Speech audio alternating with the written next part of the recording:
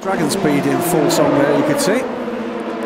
James Allen, very late on the brakes indeed. Wow, great overtake. Well, he did a superb one at Ricard into the final corner. As long as he hangs on to it on the exit of the Rettifilo, that's also splendid. But Alexandre Cougnaud not happy to concede the lead and will retake it into the Curva Grande. They're absolutely side by side in one of the fastest corners. Oh, there's contact on the exit. How did James Allen hang on to that?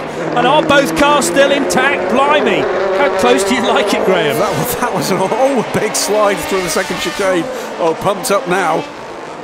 Let's just enjoy this overtake again for James Allen. So late on the brakes, gets the car turned in, but then there's a big squirm through the second bit and he drifts his way out. That meant that James wasn't able to get as good an exit as Cougnaud. Watch this. And there's the Graf car up the inside. Now, is he too forceful? Not sure. It was a... Well, this will give us an indication. Cougnaud, Curva Grande. Watch his hands on the wheel. And does he take the natural racing line? Does he already think he's clear of James Allen? But contact there definitely was.